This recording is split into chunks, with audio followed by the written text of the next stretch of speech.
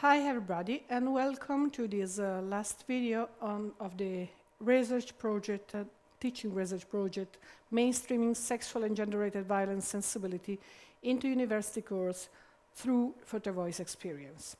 Nowadays, we are going to talk about ethical recommendation to work specifically with these techniques and on GRV. This video has been produced by Rocío Garrido from the University of Seville and Alejandra Araiza from the Autonomous University of the State of Hidalgo. My name is Barbara Biglia, and I'm working in the University of Rovira, Virgili, and I'm going to be the presenter of this material. Let's start then to analyze this ethical recommendation. First of all, why we introduce this video in the context of this project? Because participants in this experience are the one who collect the information or produce the knowledge. Therefore, we are, as a researcher and teacher, we have to acknowledge our responsibility, not just in relation with the direct participants, so the students, but also with the people they interact with for making their photo and their narrative. In this sense, it's extremely important that as teacher, we have also a training, a specific training on ethics, or we look at information about this element, okay? Another important things is that in Photovoice, like in most participative active research, the agency of participants is a key element. In this sense, we cannot think ethic independently from them, but we have to negotiate the ethical element and the agreement with our participants. We have divided, or we have highlighted 4 elements that we believe have to be negotiated with participants and with which we have to take particular care, okay? Let's go to see each of them individually. First of all, people that, when we are talking about the representation, okay, so the image, it's extremely important that the people that is photographed, if there is any human subject in the photography, this person is agree with the fact that is getting represented in the picture, okay? So, we have to teach students how to do it and also how to represent in an innovative way that maybe didn't show the image, the face of the person, didn't make people recognizable, and especially when we are talking about elements that may put at risk the safeness of the people represented, even if we didn't think is a particularly dangerous exposition, it could be for someone else. So the informed consent is the first element we have to take in account. That is exactly to maintain the safety and the protection of all the participants. So we are talking about our students again, and again, all the people that can be involved in the picture, okay? But also on the material we are using, for example, cameras, and obviously this safety and protection have to be respectful of the normal regulation of each places. Finally, and when we talk about the use of the picture in the exposition, for example, we have to be aware that it's not the same to give a consent to the use of a picture in a course group or to expose it in internet, for example. So any element or any use of the picture have to be negotiated and have to be sure for the people that appear in the image and in the story. In this sense, it's also extremely important to make students think critically about how does representation, power, and objectification can be reproduced in their own picture. This can be done in the phase of the analysis, for example, and can be critically analyzed in order to not reproduce stereotypical vision of minoritized group that pretend to be progressive or transformative, but can finally being exclusionary or showing power dynamics. So this is a work, an ongoing work that have to be done with the students when they, before they do their presentation, when they have already represented, and especially when they choose which image to show for the diffraction of the social influence of the project. Here we have an example of an image that have been taken in a previous project realized by Rocío Garrido y Aloy Cubero, in which, for example, they want to represent the street vending as a form of economic resistance by migrant women.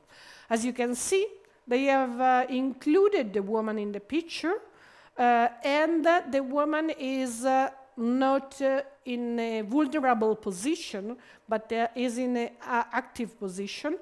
Nonetheless, because she is doing something illegal, so they decide to protect her, not showing her face in the picture, because the consequence of it could be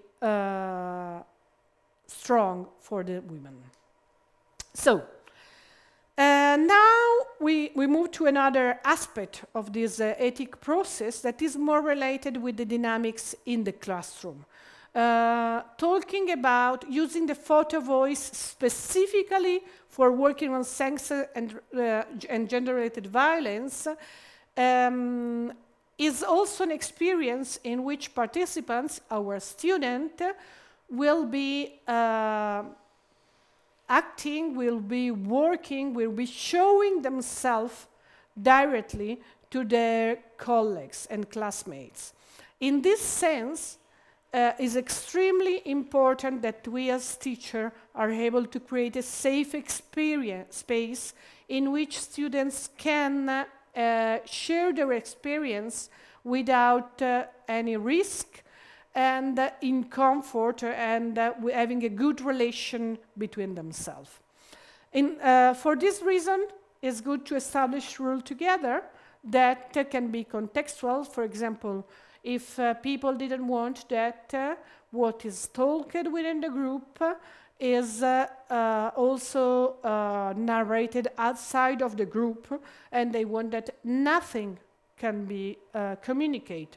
Or if they want that the confidentiality as protection is more related with who is the person that have made this picture, but not, for example, on the picture in itself.